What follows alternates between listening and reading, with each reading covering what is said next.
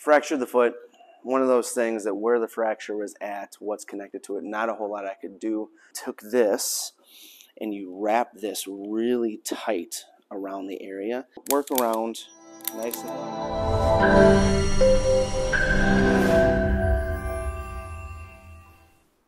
Hey guys, Dr. Mike here, Oak Brook Medical Group in Oak Brook, Illinois, and I am here with one of our rehab technicians, Stephanie. And I'm going to kind of walk through some stuff with you guys here because I just had something happen to me personally. And I've had a lot of patients asking questions about how am I doing this, how am I walking so much better. So, July 4th, I was playing basketball with my 5-year-old son, just decided to fracture my foot.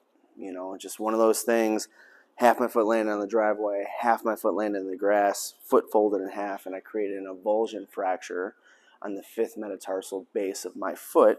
So that is the bone that runs right out here. Okay, so fractured the foot.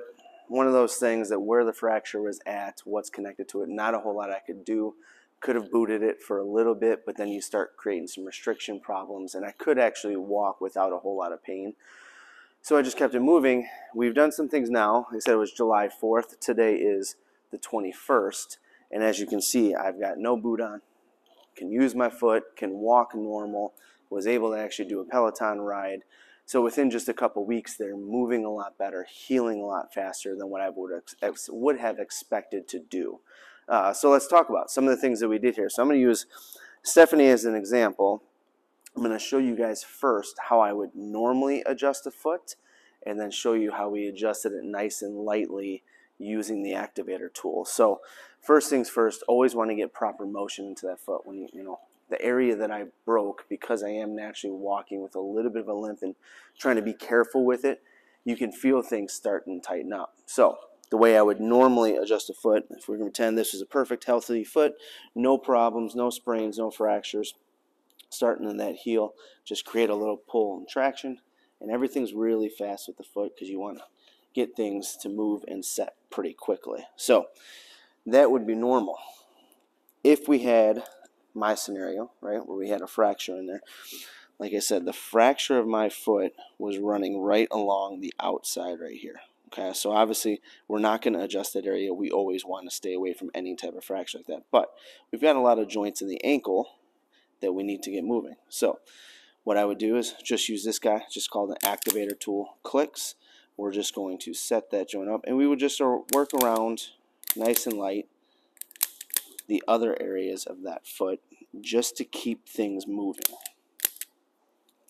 So they're nice and easy, and we could obviously, in my scenario where that fracture was, we were able to adjust the toes, doing some light pulling, traction, things like that, just to keep that motion as much as we can in there, because we don't want to create any scar tissue, let anything build up, or really start to restrict that motion because we want this to heal. So come on up there, Miss Stephanie. Perfect. So that was nice and easy, light how we could adjust the foot. The other thing I did is we actually worked with Jose, our massage therapist here in the office, and he essentially worked on me multiple days a week. We were basically working every Monday, Wednesday, Friday on the foot, doing different things to help promote the healing in it. So we first started out with just some light massage. If you guys could have seen my foot, I said it looked like a Fred Flintstone foot. It was just really big, puffy, swollen, lots of bruising. So that first day that I saw him, he worked on light massage, flushing out all that blood flow, getting things moving, and then we used KT tape and did, which is I just call a lattice or a waffle tape, right? So you get strands of the tape going that way, strands of the tape going this way, and it almost looks like a checker pattern going across the foot. And you put that right over all the bruising and all the swelling. So the purpose of that is Jose gets that blood flow moving, gets things flushing out, and then we put that tape on. It helps lift up the skin and the fascia of that area to help promote the healing even further as I'm walking and going throughout the day. So that was huge. That was probably one of the things that helped the most, because the swelling and the bruising went from terrible, dark purple, black looking to within 3 days, it was almost gone. I mean, it was pretty incredible how quickly that went away. So after that, one of the last things we did was what's called flossing. So if you've ever seen one of these bands before, it's just a thick elastic band. So once I felt like it was healed a little bit, the swelling had gone down, one of the last things to really do to flush this out is we took this and you wrap this really tight around the area and just worked basically up from here coming up this way creates restriction in there, restricts that blood flow. And then what happens is I was taking my ankle through proper ranges of motion, moving it as much as I can, because then that helps force the blood in there with the constrictions. And then Jose would take the floss off very quickly, and it would just get a big blood rush down there. It was one of those things. I had never done it before, thought that it was going to hurt. It actually felt great. And as soon as we were done with it, I stood up, started walking around, and I could instantly start walking more normal just from using that flossing. So it was pretty incredible getting to use that.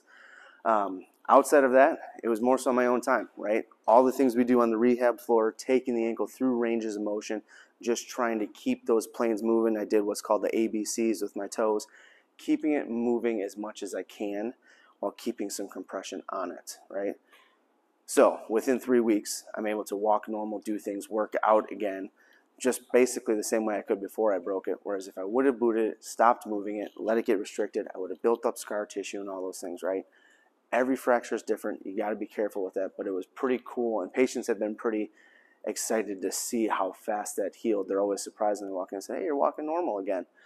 So it's one of those things that we can do here in the office. So if you know anybody has any foot, ankle things going on, has any questions about it, feel free. Give us a call at the number below. If you're watching on YouTube, hit that notification bell, like, follow the page, Facebook, Instagram, like and follow, and we'll catch you guys in the next video.